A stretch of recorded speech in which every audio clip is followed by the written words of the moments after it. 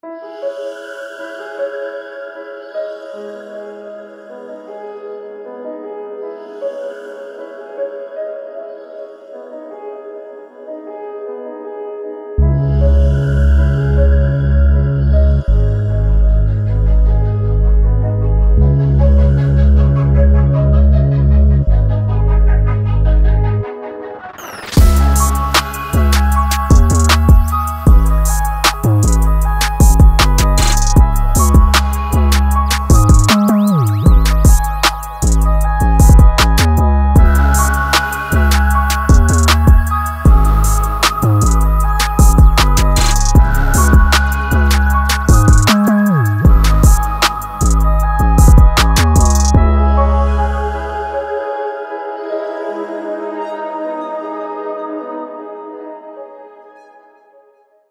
old stomping grounds.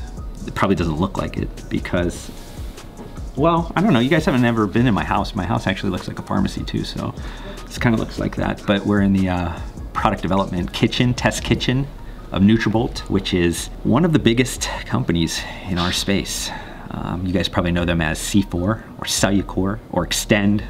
They know a lot of different names, but we got this like nice wall. They put me through a Easter egg hunt to try to pick out some of the ones that were either from a different country or never hit the US market, were just kind of concepts, either labels or things like that. I did okay. I didn't do great. I think I got 1 or 2 out of like 5. Maybe some of you that can see some of these things that are like product nerds will spot them. They've shown us around a little bit. They're actually building a state-of-the-art headquarters about 5 or 10 miles from here, but we stopped in here before we're heading over to South by Southwest. They're doing a marketing activation. That'll be where all the cool stuff is at, but I actually wanted to try a bunch of like their new licensed flavors, a bunch of their new kind of smart energy flavors that they have now before we're in like the mess of South by Southwest, because that's all about the people, not so much about me. So I wanted to kind of have my own private session because I'm special.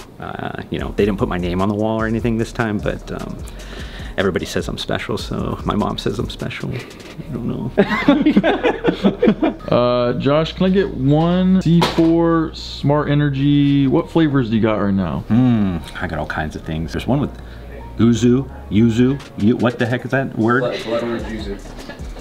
Obviously, Midwestern guy from Ohio has no idea what these words are. What would go good for my mullet? What would go good with your mullet? Oh, definitely this Freedom. Perfect. That's the Freedom.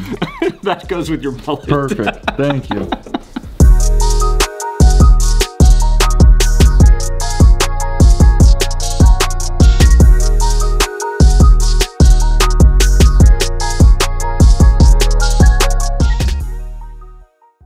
I smell it. Blue Raz Airheads. It's like Bottoms up. So hopefully it tastes like Blue Raz Airheads. Oh wow, it does. even with the aminos being not the easiest thing to flavor against, I think it has. It's not. Yeah, so that's the that's Extend. So it's got glutamine and what else? So we got 7 grams branched chain amino acids, 2.5 grams of glutamine. We have an electrolyte blend that's 1140 milligrams. That's sodium chloride, potassium chloride, and sodium citrate. So yielding about 220 milligrams sodium and 170 milligrams potassium. Not the easiest thing to flavor. Yeah, aminos are notoriously horrible to flavor. Leucine in particular. Glutamine's not bad. Yeah. The branched chains are rough. Leucine being notably one of the rougher ones. But part of, I think, Extend's legacy is being able to be one of the first to really flavor aminos well, and then provide just a plethora of different flavor options to choose from. So I think that really kind of helped propel them to the market leader in that. And so that's something we try to, you know, continue on and take a lot of pride in, flavoring all of our products at the top of the competitive landscape. So yeah, it tastes good. Yeah, I wish we could. I mean, we used to sell a product called Extend Raw that was just the product without flavoring, and everyone would be like, "This tastes horrible." And it's almost, you know, it kind of helps from like a marketing standpoint. It's like, yeah, and then we make it taste good. Yeah. And so like, I know you guys probably do this, but I always do this with different clients. I will have the manufacturer, the flavor house or whatever, send the raw stuff over first, or at least with it, Oh, so yeah, then they can understand the notes, because then it helps. At least for me, I always felt like it would help when you're doing combo flavors. If it's something that you want it to be like a balance off of things, at least you know, like, oh, this has this bitterness here, has this, you know, whatever. It's like you would know how to play off of that. If you don't ever taste the raw, you know, product, it's tough to do. These in the background. That's also something that we did with the Perfetti team for Extend Airheads. Actually, we sent them raws so that they could have a reference of what this tasted like unflavored, because their reference rate is Airheads candy, so it's like their, you know, flavor and sugar. And some of the other, I forget what else is in there, but I think a little bit of like cornstarch, you know, so it gets shape.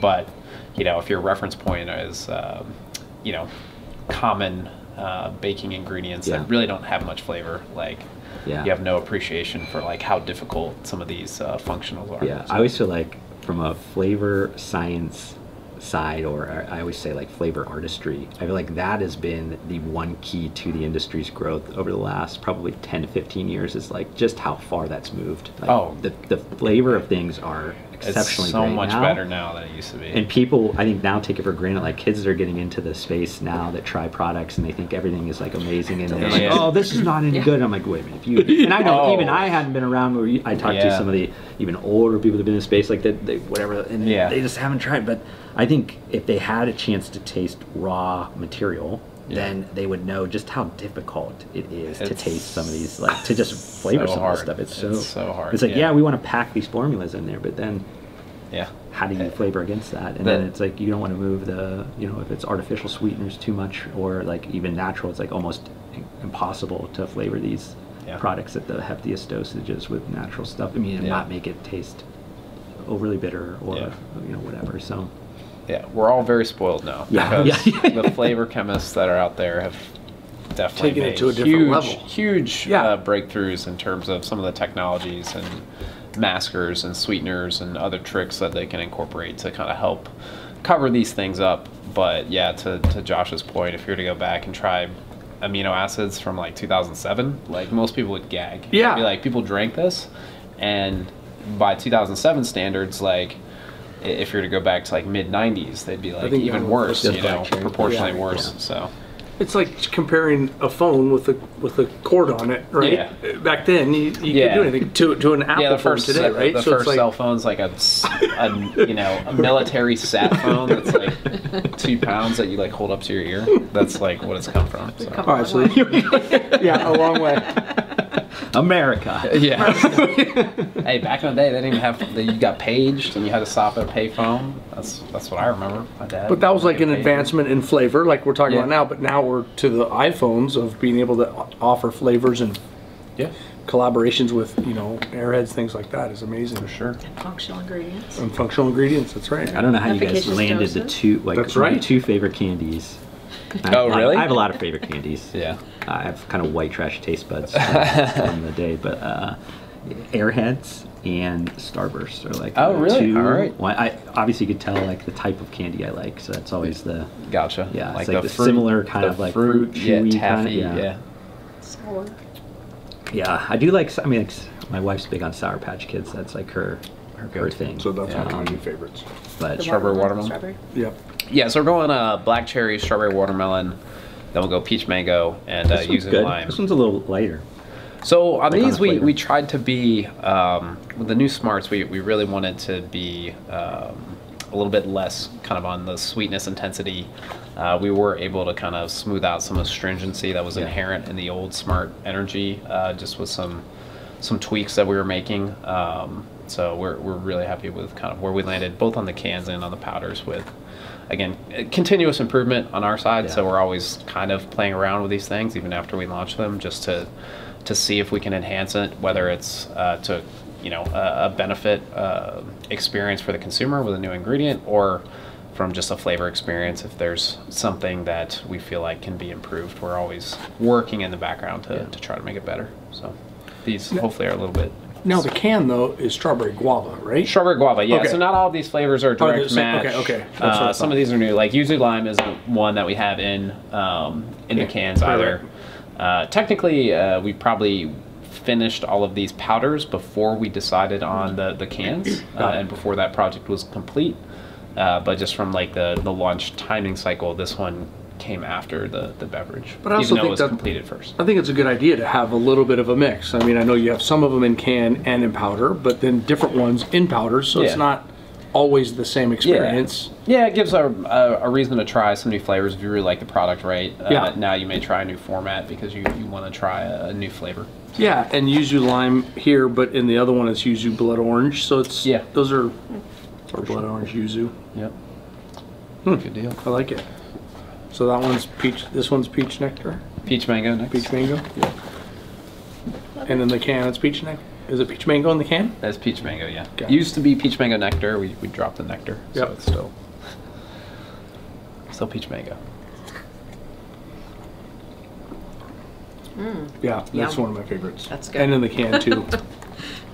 And I think the flavor profile on the 12 ounce versus the 16 ounce has improved. Less sweetness. Again.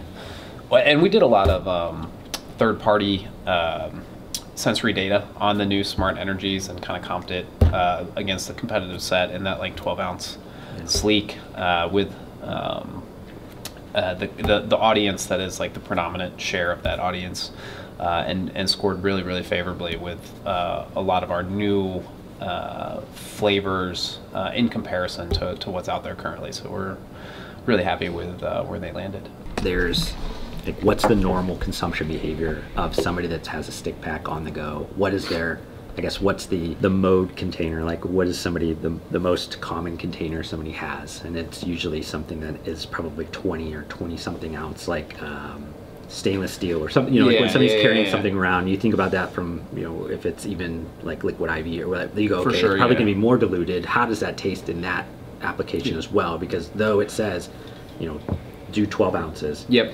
Most people are going to be, okay, they're going to fill it up to how they fill up based on the actual dilution of whatever they're whatever carrying. the bottle is. Gotcha. Yeah, because I think it gets into that weird thing where you look at, you know, you're obviously dictating what's the best, whatever, and then there's how does the natural consumer in their own settings, how do they use a product? Because I think sometimes there's a difference on those things, and then how do you account for that? Because it has to really probably be great on both sides. For sure, and you're talking about light flavors, it's like, how light does it get? Is it like it's still distinct enough that somebody can have that and, you know, kind of drink it along? I know there's caffeine in that particular application, but I think that even having somebody have that in their water bottle and then drinking it over like maybe 4 hours or whatever it is when they're out, you know, with their kids at soccer practice or whatever it is, or game or whatever, you think about those types of applications. And I don't know if that, like, those are usually steps down the line, but I just always think about like the consumption behavior of like how they're naturally just going to do it over like how you try to dictate, because I think now consumers control you know, they control the adventure. It's like, how are they going to do it? It's like, you're going to try to tell them, you know, where do they shop? How do you, like, all of a sudden now it's like, there's this, you know, where are we going to go with it? It's not so much always just dictated by the brand or the retailer or the whatever. Yeah, for sure. And for a lot of these, we kept it at 12 to be consistent with our RTD in terms of an experience. But to your point, I would think most people probably go a little bit more than that because they're just carrying around a container that's a little bit bigger. But ideal world, hopefully they try it at 12 and then decide, you know, if they need to dilute it a little bit more than that. And hopefully they're just eyeballing and mixing it in. But we strive for pretty strong flavor intensity just in our products generally. So it should be suitable for a wide variance of preferences in terms of dilution, and you know, consumers, I don't know how they'll take it, but you know, our instructions are our guideline, and definitely there's people that over dilute or even concentrate. So you know, for us it might be like, oh, at 16 it's too weak, 12 it's perfect, at 8 it's too strong, and then other people may be like, I'll put this in 6 and just slam it back because I just want this like sweet concentrated delivery of flavor. So we don't worry too much about it, because at the end of the day, like, everyone's going to be different, so there's some level of subjectivity in there. But our hope is that at least as a guide, like, there's a level of consistency between our RTD and our stick pack, so that they're starting there and then adjusting based on their personal preference. What are you doing back there? Just hanging out. Hanging out? Hanging out, noobs. Where are we heading next? We're gonna head over to ONNIT, another Austin-based, I always want to say like sports nutrition, but that's not the greatest word anymore. It's probably active nutrition, just functional CPG in general brand. So it'll be exciting. This will be a little bit different. I've never been over there, even though I know a handful of people, and I lived not too far from there. So I'm excited to see like the gym and their office and everything like that, because it's a place that I think a lot of people have probably seen videos of like Joe Rogan and things like that be at. So it'll be good to kind of see that here through our vlog, through our lens.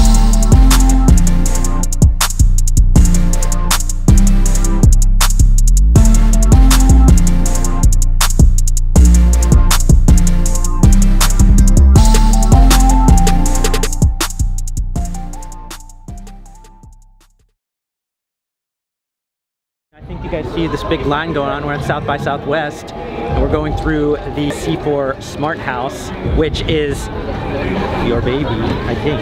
The C4 Smart House. Yes, it is our baby. But what are we gonna? What are we seeing? I mean, like, cause I'm excited to go through this. I've been seeing like a little bit of like the clips you guys shared ahead of time. Soon, little sneak peek. But I'm excited. What are we seeing? So the C4 Smart House, it's a physical manifestation of our new campaign, which is 4 moments of. We created 4 moments of to put the consumer in the driver's seat. So we're relaunching our beautiful C4 Smart Energy, powered by Cognizin, of course. And all about C4 Smart Energy, we want the consumer to feel like it is the energy drink for them and it relates to their lifestyle. So whatever that moment is for you, if it's 7 networking meetings at South by Southwest, or if it's about to be your first big break as a musical artist, C4 Smart Energy is your everyday carry for those small moments that lead up to the bigger moments of greatness. So come on in, let's check it out.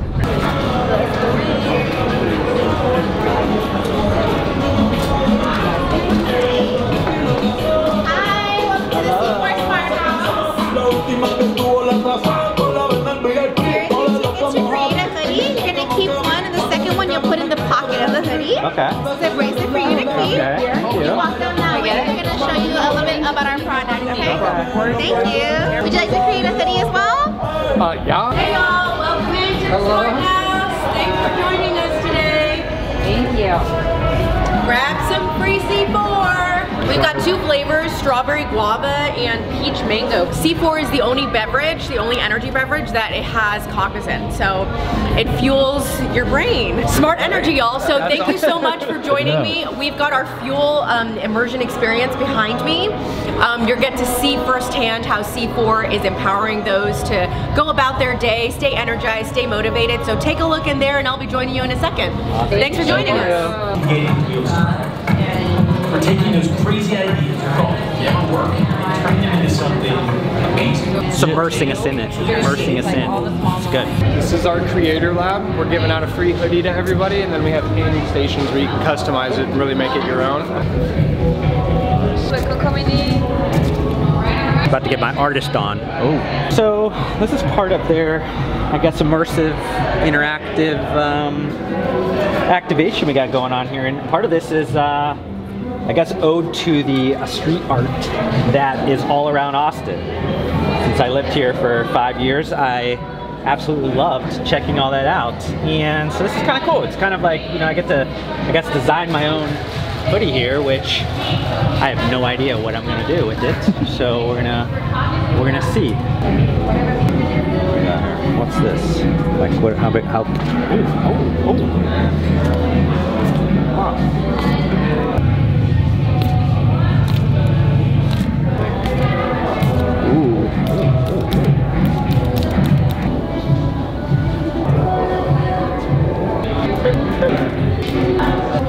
That's it. All right. That's it. Is it done? I'm like a minimalist. Let's see it. Let's see the work of art. Nice.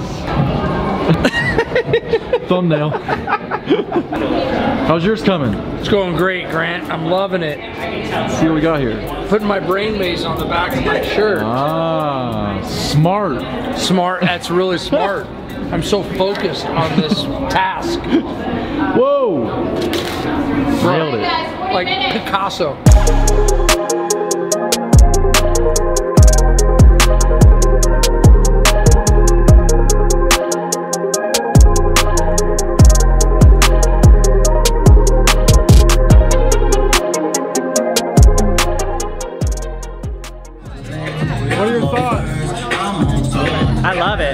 like, it's crazy.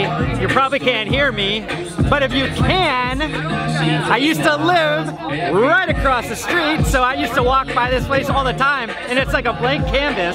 So then you have somebody come in and like throw their energy here, you know, whatever, pun intended, smart energy, and you can see like how they've transformed the space. Is super cool. So somewhere in between the great event that C4 put on at South by Southwest and us heading to dinner and having a bunch of fun and that kind of running a little bit later, and then Grant and I having a super early flight the next day, we forgot an outro. So while Grant was putting together this great video that you guys have enjoyed, he hit me up and said, you gotta film an outro. I didn't want to do it here, didn't want to really kind of do it, but hey, I'm a YouTuber and I gotta do that kind of stuff. So smash that thumbs up button, hit the subscribe if you're not, the bell, I think, that gives you notifications when I post my multiple videos a week. All that stuff is much appreciated.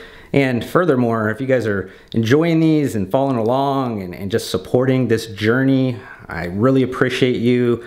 And we're gonna be back on the road soon, so I hope you guys are gonna stick around and enjoy those episodes as well.